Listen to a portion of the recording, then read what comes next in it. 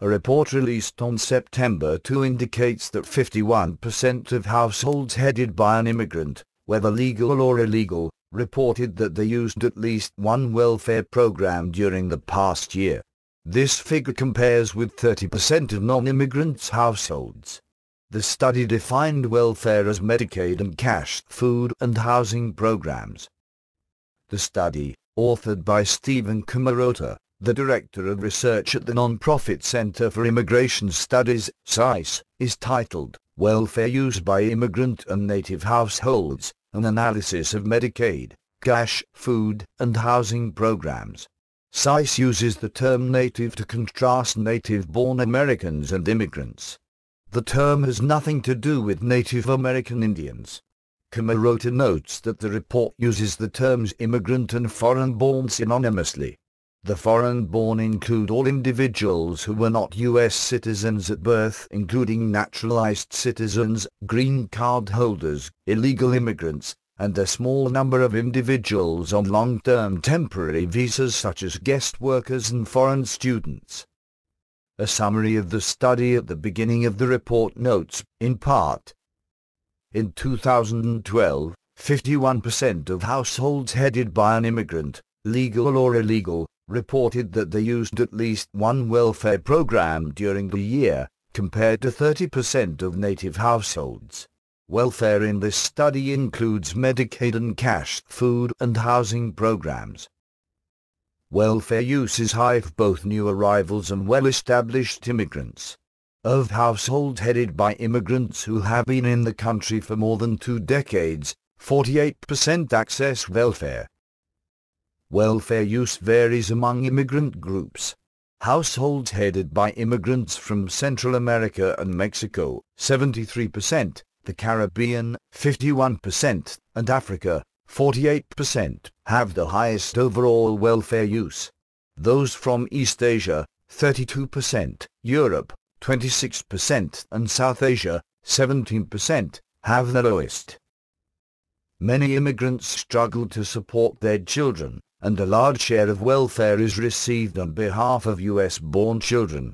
However, even immigrant households without children have significantly higher welfare use than native households without children, 30% versus 20%. In the 4 top immigrant-receiving states, use of welfare by immigrant households is significantly higher than that of native households: California, 55% versus 30%, New York, 59% versus 33%, Texas, 57% versus 34%, and Florida, 42% versus 28%. Illegal immigrants are included in the SIP, the Census Bureau's survey of income and program participation. In a forthcoming report, we will estimate welfare use for immigrants by legal status. However, it is clear that the overwhelming majority of immigrant households using welfare are headed by legal immigrants.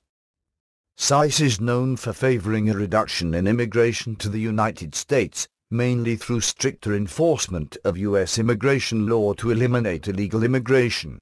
However, the report indicates that SICE, while not being opposed to all legal immigration, has taken a serious look at its costs and favors making some changes. In a section under the heading, Why Study Immigrant Welfare Use? The report notes, if immigrants have high use rates, it is an indication that they are creating a significant burden on public coffers.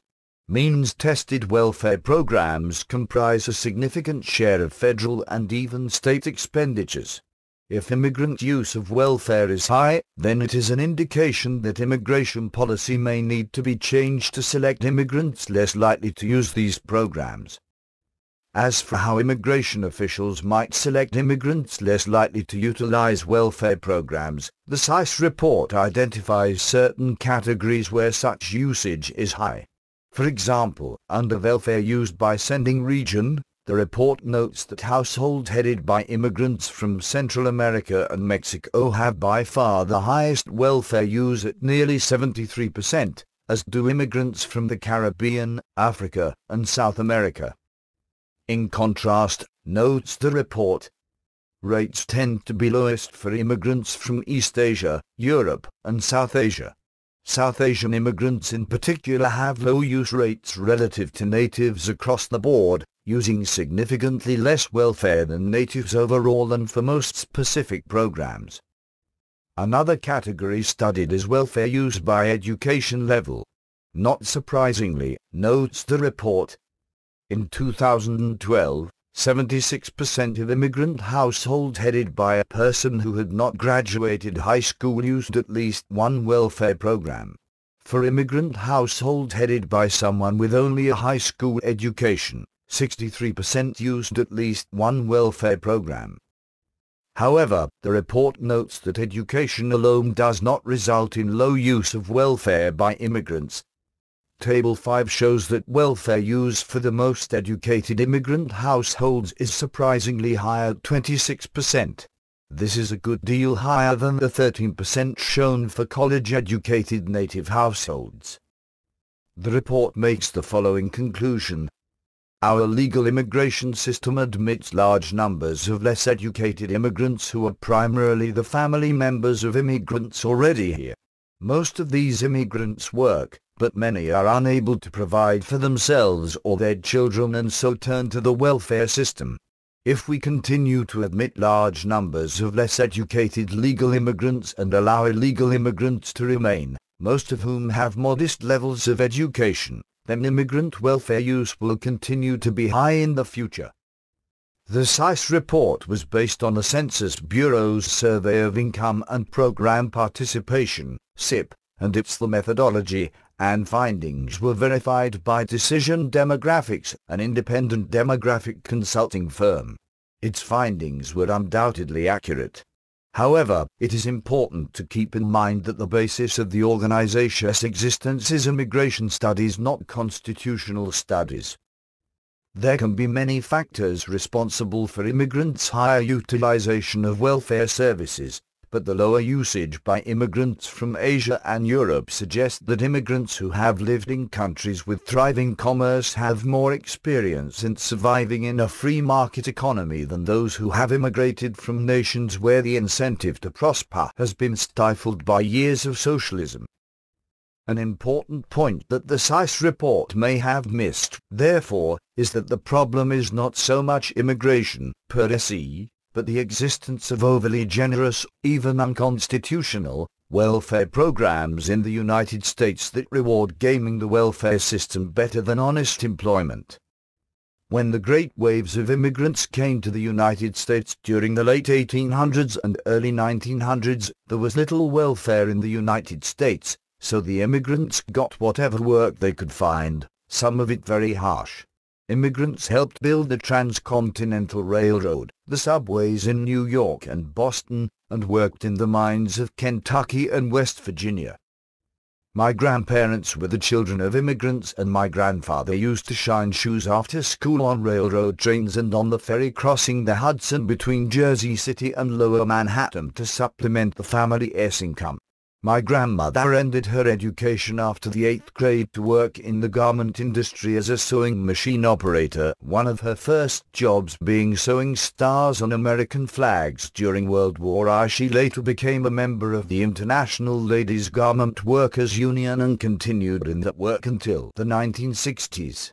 Most of her co-workers were immigrants or the children of immigrants from Italy or Eastern Europe.